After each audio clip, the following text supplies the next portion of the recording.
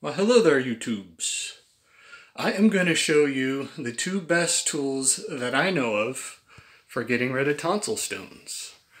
Let's head over to the bathroom, one of my favorite rooms in the house, by the way. Not that anyone needed to know that, but if anybody ever needed to find me, that's usually where I'm at. I've been removing tonsil stones for years now, and I think I have it down pretty good because I have never seen one since I've been doing this method. Now, to get some background here, this is usually the most popular recommendation, and I don't use this anymore. One thing that I do use is this sort of, I would call it a tonsil stone scraper. Has a little light on the end. I don't know if you can see that. Even this does not get used every day because I've been using a different tool, which is this thing. I'll try to get that in frame here. It's supposed to be a water flosser, and it really sucks as a water flosser.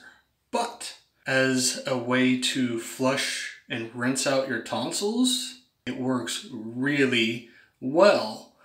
Even better than the water pick, which I found really hurts sometimes.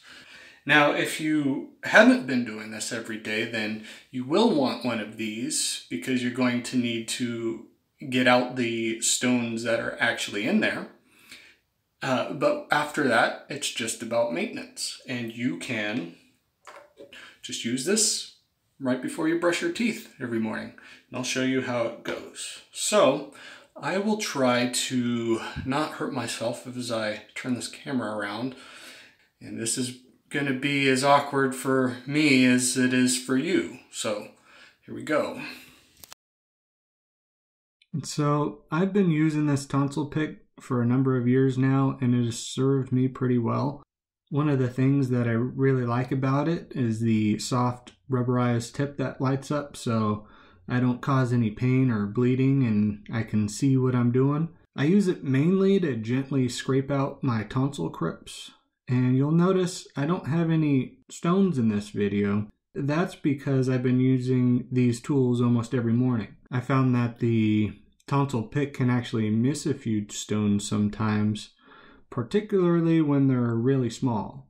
So that's where this water flosser comes in, and it actually does a better job of clearing out the crypts than the pick does. It works really well for flushing out the tonsil stones you can't see, and I like to fill it with about 50% oxygenating mouthwash and 50% water, which kills the anaerobic bacteria that causes that signature smell we all love so much.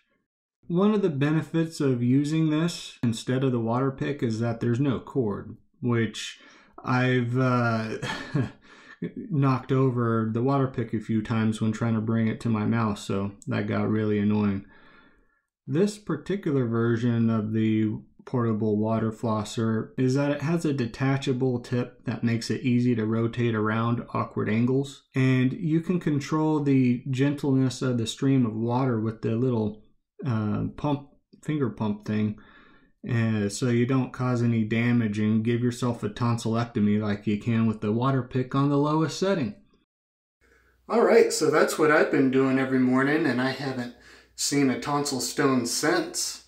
I don't know what I'd call that thing. I've personally named it the Tonsil Blaster 4000 because it's like strip mining for stones, which is kind of gross. But be sure to check out my blog at tonsiltamer.com for the links.